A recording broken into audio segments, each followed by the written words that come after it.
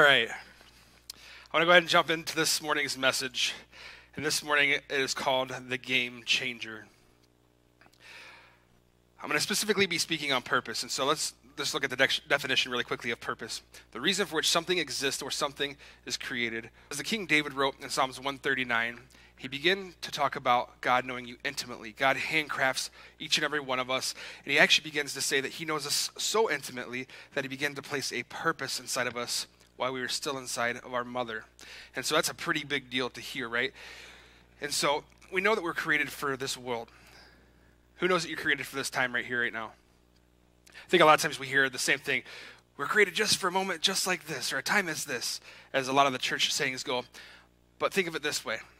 If you were born in the 1950s, but you still had the modern day vernacular of now, how weird would you be walking down the side of the street when you're like, hey bro, what's up? And they're like, excuse me?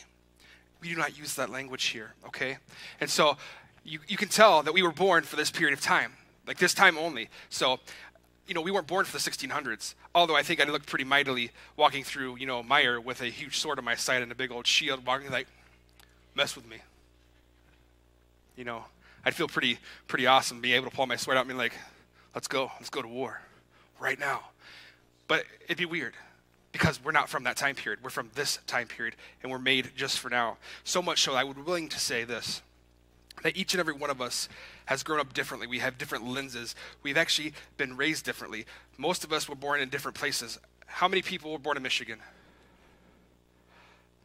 Okay, that's a lot of you. Normally it's not so many. I was not born in Michigan.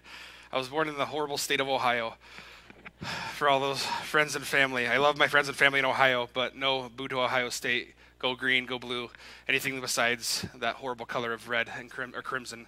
And so, one of the things is I know that because we've all come from different areas, we all come from different backgrounds. Some of us were born into low-income class. Some of us were born into mid-income class. Some of us yet were still born into high-income class. Some of us were raised in the city. Some of us were raised in rural. Some of us were raised in a small village. But wherever you were raised, you have different perspectives because of that. And so because you have a different perspective, that means you have a different lens. And because you have a different lens, that means you're going to be able to have abilities to hear from someone nowadays differently than those in past.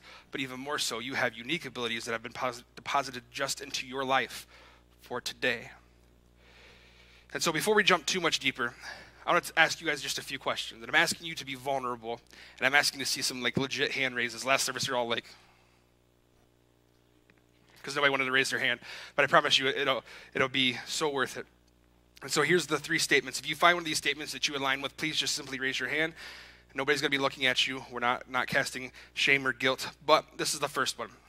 I don't feel like I have a purpose in my life. Okay. I feel like my purpose could have been destroyed by my past choices or mistakes. Okay. The last one. I don't really know if I have a purpose. I'm just trying to live my life day by day, and I'm open to discovering a purpose if it should exist. A lot of you. Okay. Now, if you didn't raise your hand, that's because you've probably discovered your purpose or because you were lying. I'm just going to assume that's because you've already discovered your purpose. But in that statement, I will say this, is if you have discovered your purpose, that means you have at one point or another felt like the people that are in this room. And so we're all in good company. There's no shame in raising your hand. And so, the scary part of living this way, subscribing to one of these thoughts, is that means that somewhere inside of you there's a void because you have not yet discovered your purpose. I can speak to this personally because I've lived out of that void for a majority of my life. I remember sharing last week. Who was here last week, by the way? Who was not here last week? God's watching. I'm just kidding. He is watching, but no shame. No shame. But with that being said, last week we talked about the joy box, and we talked about that. And part of the joy box, excuse me, is I had talked about my life story. And around age 7 or 8 years old, I remember really feeling the first time ever depression really start to set in. I felt completely alone. I felt like I had no one to turn to. And I felt like as if nobody could even care that I existed. And so I remember at age 7 or 8 feeling that way and going through my teenage years feeling even worse and having anxiety start to come in where I felt like the world was crushing me. And I remember even getting to my adult years. And when I turned around at age 18, I began to jump job to job. This was a byproduct of what I was living. I would say by the age 18 to age 25, I'd gone through somewhere in the neighborhood of 15 to 20 jobs. So you don't have to hurt your brain doing the math. That's around 2 or 3 jobs a year. That's a lot. That's pretty frequent changing jobs. So why did I do that?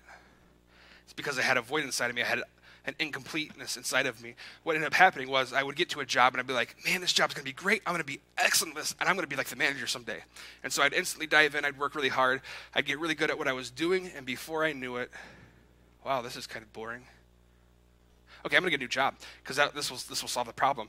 And so then I would jump into a new job and a new job and a new job, and I'd get really good at that job, and I'd say to the point, get to the point where I'm like, yeah, this is all right, I guess. Making money. I guess I'll just continue on. Until I finally landed my job as a concrete cutter. I felt fulfilled, I think, at the very beginning because there's a lot to learn. If you've ever cut concrete, which I don't think most of you probably have been around it, but if you've ever been around the construction world, wow, is it different. It goes a lot different from working at like a Wendy's or a McDonald's or working at like a 7-Eleven or an Old Navy or a retail place. You go into construction, it's like, and so, needless to say, I had a long way to go. And so it always left me a drive to continue to get better, and continue to get better. And so my third year there, I actually set a majority of the shop averages. Our boss used to actually base it off of like a time scale. So the faster you went, the higher your point scale was per se for that weeks of job. And I got to the point where I was so good that I set, I think out of the 9 categories I wasn't even supposed to be in, I think I set like 8 or 7 of the 9 categories. That means I had the highest shop average. And so I finally got to the point where I'm like, all right. And he goes, someday you're going to be in management. I'm like, great. And then all of a sudden I'm like, but I go home and I feel incomplete. Has anybody ever had a job like that where you work super hard? Maybe you're working a job like that now where you're like, I pour all my time and my effort into this job, and I'm happy that I'm making good money, and I'm happy that I'm learning things, and I'm happy that I'm improving myself. But man, it comes to Friday, and I can't wait to get out of there because I know that I didn't get to live any of my purpose this past week. I didn't get to have that fulfilling feeling. And so that's where I had found myself. I found myself in this position where I felt unfulfilled all the time. And typically when we feel this way, it's because we haven't discovered our purpose yet. It's because we have a void inside of us that needs to be filled by what God has called us to do. And so what I want to do is I want to jump into a story, a timeline of events, if you will, of the Israelites. They're in exile. They've been pushed out of their home country due to the fact of their beliefs and everything they've got going on. And we see the word from Jeremiah come. God realizes, man, these people are frustrated. It's kind of like some of us feeling frustrated with our jobs. We're like, God, seriously? Like, I need something better than this. And I have to imagine this is what the Israelites felt like. They're probably thinking, God, we're out here because we believe in you, and this is what we get. Thank you. Like, they got to that point of frustration. And so he gives this word to the prophet Jeremiah in Jeremiah 29:11. For I know the plans I have for you, says the Lord. They are plans for good and not for disaster, and to give you a future and a hope. It's a pretty well-known verse. Matter of fact, I would say this is actually a promise from God. And so if it was a promise back then, that means it's still a promise now. I have a question for you. Do you think God's words after he spoke the world to existence began to cease, that they no longer existed? Of course not, because when you're God and you speak words out and you begin to create things, it's just like when my voice goes out, or your voice was to go out, if you could see the sound waves, they go on and they bounce, and they go somewhere else and they bounce, and they're forever. And so if God gave a purpose and a plan back then, that means we all still have a God-given purpose here and now. The word plan is kind of I think, a intriguing word to look at here, because who's ever had a plan that's gone horribly wrong? Who's ever been in a relationship and then all of a sudden you're like, the person's like, deuces, I don't want this anymore, peace out, and they're gone. And then all of a sudden you're stuck with your new life. Or maybe you have this bill, like you're like saving up for this sweet ride, and all of a sudden you're like a couple $1,000 away, and then this big, huge bill comes in that you weren't expecting for maybe a medical procedure. And you're like, oh, why? And you keep going through these things over and over. And so our best laid plans seem to always get messed up. But when you actually look at the translation here for the Hebrew word plans or thoughts, it actually is mahakashba. So I need you guys to do me a favor. Say mahakashba. That means purpose. And I also just taught you some Hebrew, so you're welcome. But purpose is forever. Plans are temporary. See, your purpose never changes. Your purpose is always going to remain the same because it's God-given, where your plans always fluctuate depending on what you're going through in life. I actually heard it best said this way: purpose is like a compass or a lighthouse that provides an overarching aim and direction for our lives. The really cool part about a compass, who's ever seen a compass? Most of you? If you haven't seen one, you should totally look it up on your phone right now. It's gonna blow your mind when you see this. So a compass, at the very center point of a compass, there's this little dot, right? That little dot is what they call the center mast. The center mast actually helps this arrow be able to perfectly balance. And the idea is that this arrow is perfectly balanced, and as it's perfectly balanced, the Earth's magnetical fields actually begin to always point it due north. And so the idea is, if you turn this way and you're going, say, north, east, I had to think that out through. If you're going east, and you're supposed to be going north, you're pointing this way, but arrow is always going to the north. Or say you decide to go to the west, and you're like, well, God, that plan was horrible, so I'm going to do my own plan now. And all of a sudden, you're like, yeah, my plan's not working out, but God's plan is always north. And all of a sudden, you realize that you're being recalculated north. And so what compass is, it's almost like the purpose of God. It's like the center of that is our purpose. And in that moment, we find ourselves in this position where God's always constant. He's never leaving us. And so just like the center mast, he's always there to redirect us every time that we fail. God is almost like our personal GPS to our purpose. To kind of illustrate this, I have a case study of Moses. Who's ever heard of Moses? If you haven't heard of Moses, he's got a pretty radical story, and I'm getting ready to share it with you. So, Moses was born into this crazy time in life. He wasn't born into a time like it was like perfect. He was born into a time that was really bad. He was born into a time where his entire people were in slavery. Could you imagine being born and literally every day of your life, from the time that you wake up to the time that you finally take your last breath, you're literally being told what to do? And it's not like, hey, go move that seat over there. It's pick up heavy bricks in the 100-degree sun with no anything. It's just hot, nasty hot water that you get to drink that's dirty, and it's disease infested, and everything is going bad. And if you screw it up even once, it's not like a shame on you. It's a wha-pow with a whip as you fall to the ground, and you get beat and beat and beat until you get up. That's what he was born into. And so his mom instantly takes Moses as he's born, and she begins to hide him. And the reason she begins to hide him is because the Pharaoh of the time, which is what we would call like kind of like a modern day king or the president without a Senate or a Congress, he actually sets up this law, and he says, all the baby boys born from this point forward have to be aborted. And the reason he does this is because he realizes they're starting to lose their stranglehold over the Hebrew people, because they're starting to grow in such big numbers that here soon the men would outnumber their men, and that means they would lose the ability to control. And so he tells the midwives this, and the midwives do something spectacular. See, they understand that taking someone's life when it's their own to make that decision, it's completely wrong. And so it goes against what God has called them to do, and so it went against their beliefs, and they simply said, we're not doing it. And so what they do is they have these opportunities to abort the babies. And so what they end up doing is they end up showing late to the baby boys. They know these baby boys are coming, and they kind of slowly walk their way there. And all of a sudden, when the babies are born, whoops, it's gone. Isn't that a neat whoopsie? Well, Pharaoh gets really angry. How could you let this happen? And this is their explanation to Pharaoh. Well, see, when the baby girls are born, it takes them like this really long time to come out. And we don't know what to do. Like we're like trying to get these moms to push, and they're just not. And by the time they come out, we're just so tired. And then then a baby boy's born. And by the time we get there, it's boom, they're out of the birth canal and they're gone. And so what he ends up doing is he ends up sending out a whole bunch of authorities to begin to look for baby boys. So his mother goes place to place to place, hiding baby Moses, until she realizes that she can no longer take care of her son. Now, I don't know how you would feel as a parent, but me, it'd be the most gut-wrenching decision in the world to have to make, to say, I'm sorry I can't take care of you anymore, and I'm sorry I can't protect you. And so I'm going to send you down the river in hopes that you find someone who can give you a better life. And so she begins to prepare a basket. She tar seals it. She puts baby Moses into the basket, and she sets it down into the river, and she sends him on his way down. And his little sister, who I had to think was absolutely heartbroken, does the best thing a little sister can do. She becomes a second mom. And she begins to follow her little brother down the stream. Moses gets halfway down, and then all of a sudden, his sister becomes dismayed. She looks up and she realizes, oh my gosh, that's Pharaoh's, that's his army, that's his people. They're coming down here. And she begins to freak out. And I have to imagine at this point, she's praying, God, like you've let him go through all this. Why would you let him die now? And begins to panic. And she begins to pray. And then all of a sudden, Pharaoh's daughter comes down with all of her handmaidens, and the guards stop, and they begin to bathe themselves.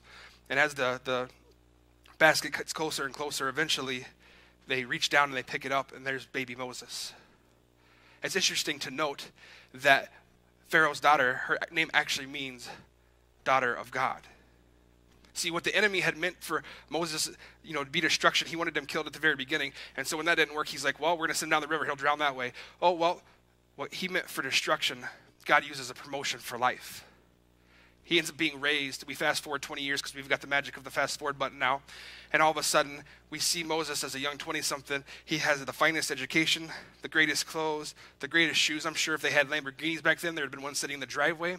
And everything is great in his life, right? He ends up learning how to love people just like his mom did, because that's who she was. That was part of her DNA. That was part of her purpose, was to love people. It was to raise Moses. And so Moses gets to the point where he begins to wanting to discover his own purpose. What am I here for? And all of a sudden he discovers that he's a Hebrew. He's actually, in fact, not Egyptian like he thought he was growing up. And so he kind of ponders this for a moment, and he begins to take a walk. And all of a sudden he sees a slave master start beating one of the Hebrew slaves to the point of almost killing him. And this loving good nature inside of him turns into rage, and his blood begins to boil. And he waits for nobody to be looking, and he runs down instantly and strikes down the slave master. He actually takes and kills him and throws him in the sand and buries him. And over the next couple of days, he would think, I helped him out. I did a good job. He begins to have that second doubt, like, what did I just do? I totally just killed somebody. It's okay. It's okay. God still got this.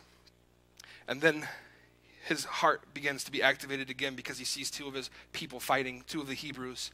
He goes down and says, what are you guys doing? I just saved your bacon. Like, why are you guys fighting? And the Hebrew stops and looks at him and says, are you our king now? Are you going to tell me what to do?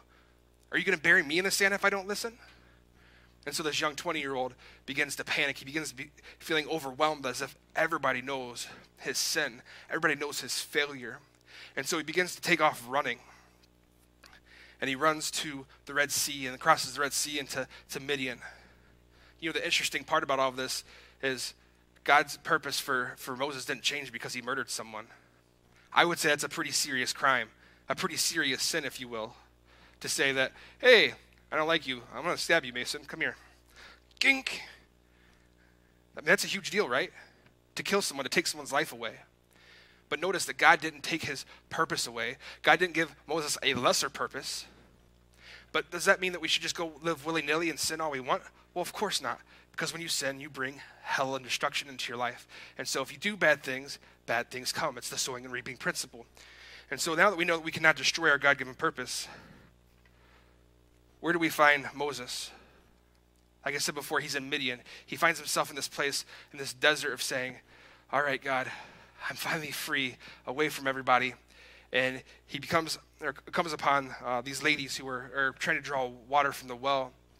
And these shepherds show up, and it's a lot of, you guys are horrible, women equality, boo, bad things to you. And all of a sudden, his inside of him says, no, they have just as much right to be here as you do.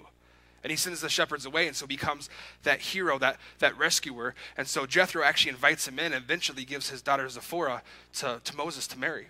And so Moses has this great life out in the desert, gets a beautiful wife, everything's going great. His purpose hasn't been being fulfilled yet, but he lives the next 40 to 50, maybe even up to 60 years in the desert. And then he begins to find his purpose. Who's ever heard of Ford Motor Company? Pretty big, right? Do you know Ford didn't start until his 40s, late 40s? Who's ever heard of KFC? Who's ever eaten KFC? Yeah, amen. He didn't start till his 60s. Crazy, right? And so Moses, now at age 70 to 80 years old, begins to have his call from God activated in his life, his purpose activated when he sees the burning bush. And so the second lesson that we can learn from Moses' life is this: you cannot outlive your God-given purpose. Your God-given purpose will always outlive you. That means no matter how long you put it off, it's always still there. It's yours. It's like going to buy a pair of shoes, right? That's kind of how we think of our purpose. Well, I don't really like this purpose. Can I have another one, God? Of course not. It's not like that. Our purpose is unique to us. I kind of joked about it in the last service, but it's kind of like having a foot from like, Lord of the Rings and Frodo Baggins, and it's all hairy, and you're like, ugh, I don't want this, God. Give me a new foot. But it's not like that because it's unique to you, because you've seen things and you've heard things and you've experienced things, and it gives you your unique perspective. So your calling, your purpose is unique to you. Something that's noteworthy to note is through all of this, he finally discovers his purpose. He hasn't got to the Red Sea where he gets to finally stab the staff into the ground, and whoosh, and all this greatness happens. But it's noteworthy to mention that he's not leading just a few people, because God can like totally use somebody that screws up, right? But only for a smaller group of people. That's funny because that's not what the Bible talks about. It actually talks about him leading some 2.5 million people. As a murderer, as a person that was a coward and ran away, he was still able to lead 2.5 million people. And to boot, he had a stuttering problem. I don't know if you've ever had a stuttering problem, but when you get up in front of someone, and especially when you get nervous, you're like, da, da, da, da, da, da, da, people are going to look at you like, okay, next, please. And so through all of this, no matter how far you run, no matter what you're going through, no matter how hard you try, you cannot escape your God-given purpose. And if this wasn't evidence enough through all of Moses' life, rest assured knowing this. God knew your story, and he knew all your bumps and bruises and all of your mountaintops, even before he handcrafted you into the unique person that you are right here today. And he still gave you your purpose. Let that sink in. He knew all of your failures. He knew all the things that you were going to screw up, and he still said, hey, Josh, I got a purpose for your life, and it's going to be to change people around you. You're going to love people like nobody else before. It begins to change how we see ourselves. To begin to land the big old spruce goose that is purpose, because it's such a big topic, you're probably wondering, okay, that's great. I have a purpose, I think now, but how do I find my purpose? Well, here's the thing. We're all so different. There's too many variables for me to give you a eureka moment for me to say, Mike, this is exactly how you find your purpose. Because if I could do that, I'd be like the richest person in the world. But besides that, we have to look at Scripture. So one of the really cool things to note, anytime you see a promise in Scripture, it's almost always followed by the principle that activates it in the next few verses. And so Jeremiah 29:11, we find that God has purpose for our life, but in Jeremiah 29:12 through 13, he says this, in those days when you pray to me, I will listen. If you look for me wholeheartedly, you will find me. And so that's where it starts, is by seeking the Holy Spirit. As we continue to develop our relationship with Jesus, we will have understanding added to us. Philippians 4:7, it talks about it. All the peace that surpasses all understanding will become known to us. Everything that we need to know will become known to us through our relationship with who? Jesus. And so we seek what he has for us. King Solomon wrote these famous words in Proverbs 16:9. Within your heart you can make plans for your future, but the Lord chooses your steps to get there. It comes back to the analogy of a compass. See, your purpose is at the center, and it doesn't matter how many times you turn to the left because you finally have things going perfect in your life, or how many times you turn to the right because, thanks God, I got it from here, I'm feeling much better now, and you're just going to have to deal with my choices. It doesn't matter how many times we do that because he's always going to recalculate and recalculate and recalculate us back to our purpose, back to the place that we should be going in life. And so what we should be doing is we should be looking for our passions to see where they align with what the Holy Spirit is speaking. It's something that we talked about last week. Part of what fills your joy box is your passion. Jesus, yes, is at the center, but when you begin to live in your passion daily, it begins to fill your joy box. And when your joy box is completely full, like we talked about last week, there's good things in life and there's bad things in life. The good things come to complement your joy. The bad things are pushed away because you've got so much joy that it overflows and pushes them out of your life. And it's the same thing. And so once we know that our passions are aligned with the Holy Spirit, we always have to leave our future open to possibilities. As long as we leave our heart open for what God has for us, things will always go better than they are right now. And the final thing I would like to leave you this morning as we're running out of time is joy is a byproduct of our passion. And if we learned that joy is a byproduct of our passion last week, that means our passion needs to be a byproduct of our purpose. Seek God for your purpose and allow it to be added to your life. Seek the kingdom of God first, and everything will be added unto you. If you could stand as we're out of time, I want to pray over you. And what I'm believing is when we pray that we're going to see purpose unlocked in your life. that it will begin to send some of you on a journey that you've never been on before. So Father, I love you and I thank you for allowing us to be here together as a family today. I give you praise and honor, Lord. I ask that you would begin to use your Holy Spirit to minister to each and every one of us individually, Lord, that you would begin to share those intimate things that you've placed in us from birth, Lord, as it talks about in Psalms 139. Lord, we know that you're a Father of good and that everything that you have is for good. And so I love and I thank you for that, Father. And we give you praise and honor. In your beautiful name we pray. Amen.